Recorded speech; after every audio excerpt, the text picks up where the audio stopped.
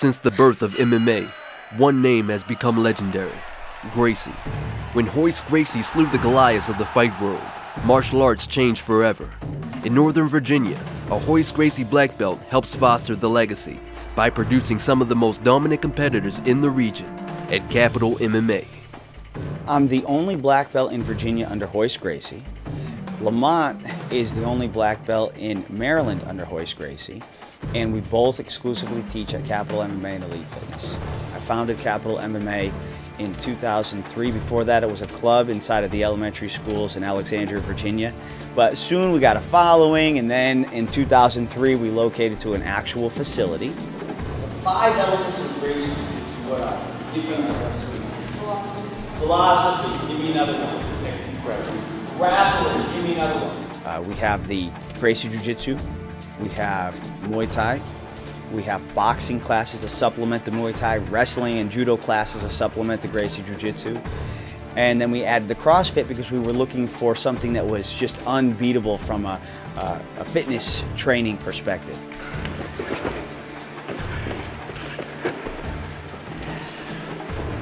The Capital MMA fight team is as skilled as they are determined to claim victory in the cage.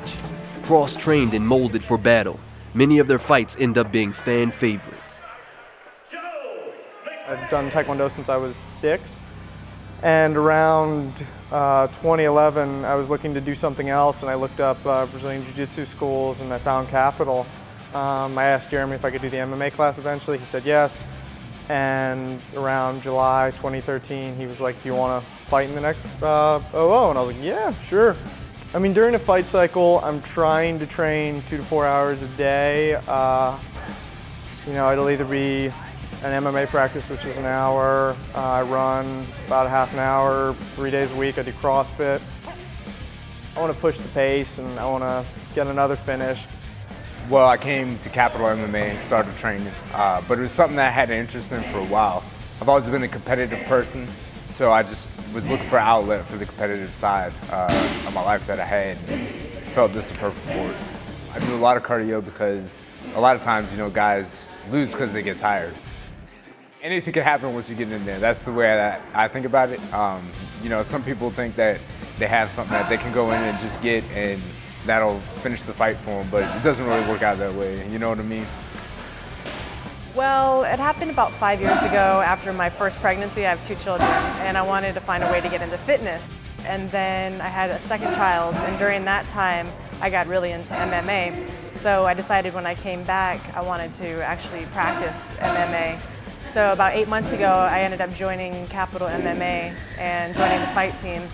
And then also 2 years ago, I started Brazilian Jiu-Jitsu, which is the grappling aspect of MMA.